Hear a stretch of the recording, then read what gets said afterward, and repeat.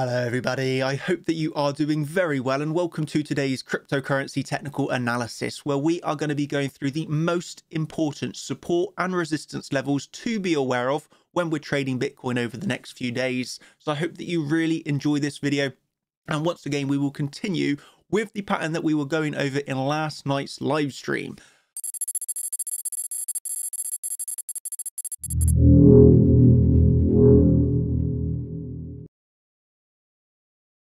What we were obviously looking at yesterday, and this was in the public live stream, we obviously had the descending triangle which broke to the downside. And I was informing you about, we predicted it once again, of basically this was in the members update. So in my members update, I was saying how I was expecting this to move to the downside to give a fake out basically of the descending triangle before going back to the upside. That when you were watching last night's live stream, you will know that we were on about this rising wedge. So we obviously had the fake out as predicted to the downside of the descending triangle, but then we formed this rising wedge.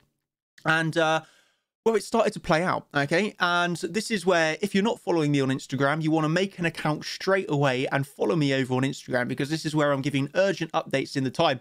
This is a Saturday night. I'm watching my film and I'm still giving you alerts of be careful of the bearish rising wedge on the Bitcoin chart. Watching Mudbound, I recommend the film. I really enjoyed it. But coming back to the analysis, let me just draw on that rising wedge for you, ladies and gentlemen, and we can see how that did actually play out. In the end, we obviously had highs. We had bringing it up to the lows inside of this falling wedge, which obviously did drop to the downside. And now this is where you might be thinking to yourself, okay, we had the falling wedge play out, but why did we bounce here? Well, if you were paying attention to last night's live stream, you will know it was because of the point of control. This is the point of control support that I was giving yesterday. And we actually come down, tested that point of control at almost the dollar for another bounce to the upside. So this point of control is just like, it's so powerful, so powerful.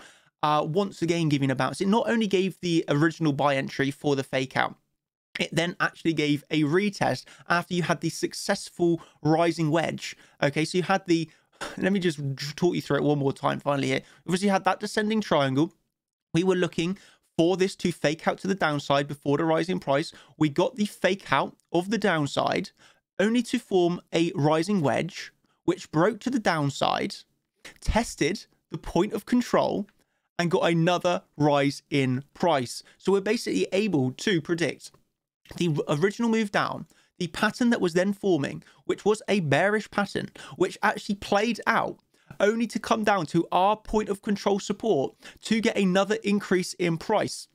We're able to really just look at the charts, what's going on the charts right now, and let's trade the current pattern that we have. Let's trade the current support and resistances. We're not out here making crazy predictions of Bitcoin going to 100K, Bitcoin going to, 20K. We're just literally trading what we have right now in the time. So this, can you see how this is how we're able to make money trading? We're not trading for these crazy predictions that might never even happen, but we're trading the most probable outcomes based on the patterns that we have right now that are actually actionable. They're actually actionable patterns, and this is how we're able to make money on the charts. So as we basically came down to that point of control there, I was still adding to my long positions. I was fairly confident. Really, the simple reason for me is I had an invalidation. I knew where I was wrong on this trade. So as long as it's not invalidating me, I can add to my positions. I was adding on this move down here even. So that's where I was wrong. And because I never got invalidated, I was able to wake up to this position this morning, which my long is still in profit. And then we had over $1,000 move to the upside. So like this guy is kind of saying here, there was a little bit of chop yesterday, but if you just remain to the plan, the plan was actually not invalidated because we never took the low here. And let me just have to say this, by the way, that I know yesterday's live stream was a little bit of fun. We were having fun in that live stream. We really were. We were with a little bit of the music, a little bit of just, it was a Saturday night. It was a Saturday night's live stream. I was just like, I want to have a little bit of fun. I want to give people a little bit of analysis. But it's crazy because there were a lot of people like moaning like stop having fun and just do TA. How can you have fun? Oh my god. But that was obviously like the 2%, but the 98% of people enjoyed the live stream. We had fun on the live stream, and if you paid attention, I gave you the rising wedge which played out, and also gave you the point of control, which also played out. So though we were having fun in the live stream, the two bits of analysis that you wanted to pay attention to, they actually both played out. So I hope that hope that you enjoyed that, ladies and gentlemen.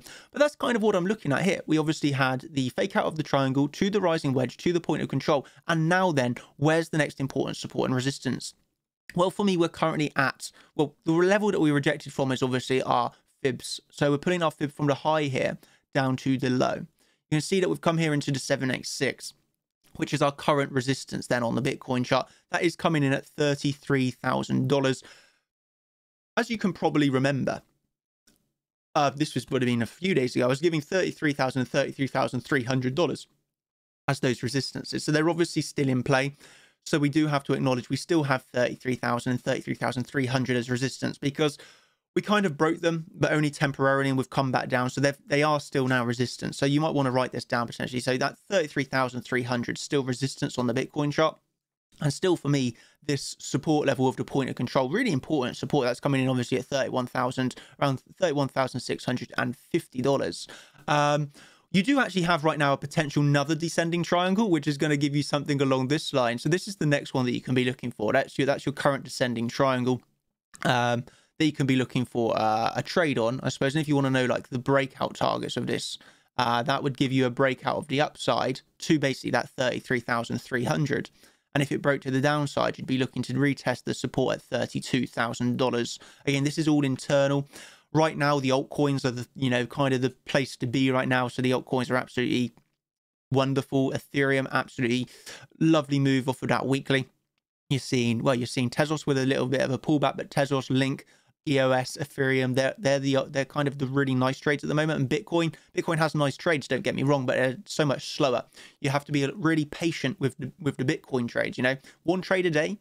Leave it. Don't get chopped up. You can easily get chopped up if you're trying to overtrade it. You just got to keep calm, patient, relaxed. And that's how you're going to fight all of this choppiness. You just got to literally stay relaxed. You've got your plan. Well, hopefully you have a plan. You have your plan, you stick to the plan until it gets invalidated. So all of this choppiness that was happening here, I'm sticking to my plan, and I woke up this morning a happy man, I suppose. So yeah, that's what I wanted to talk you through here. If you want those urgent Instagram updates, then obviously you can follow me over on Instagram. The link will be in the description down below.